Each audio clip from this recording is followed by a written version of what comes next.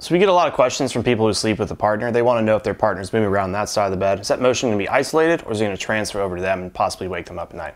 Call that motion transfer. Test that. I have a glass here. I'm going to kind of roll around, see how this glass reacts. You can see it's not moving too much. Create a little disturbance here with my hands. You can see it's not moving that much. We've got memory foam on top, so I expected this to do pretty well.